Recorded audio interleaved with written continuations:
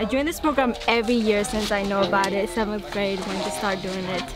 I was very excited to join this program because I love nature. So, it's like my happiness when I come outside, just explore nature. The New Roots program is a program of Golden Eagle Audubon Society, and it's a collaboration amongst many partners to offer underserved youth in the community a chance to do some environmental education experiences. They might have arrived as refugees or just immigrated into the community. Half of them, of the 30 students, are new to the program this year. This is my first time, first of all. Because it's fun. We get to learn about a lot of things like plants, birds, stuff like that. Yeah, I'll bring my friends so they can learn too. I wish I could be here the next year again.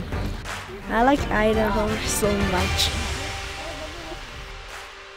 I volunteered because I want them to know more and to be good citizens. They are now making contact with scientific aspects like researching, observation. They are learning the history of animals, of trees, protecting birds, flowers.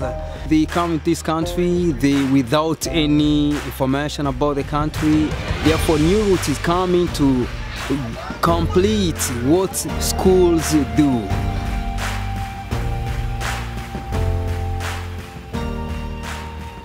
We feel that the environmental education community in the Treasure Valley and around Boise is pretty robust. We have a lot of great opportunities and a lot of work going on our public lands, but we've found that these underserved communities haven't quite been engaged fully. So the New Roots program serves as a bridge to get these students incorporated with a lot of these existing environmental education, and then we kind of broaden on what exists and design curriculum to keep them going through the 2 weeks. Yeah, we saw hummingbirds and a greenhorned owl. This is my 2nd year.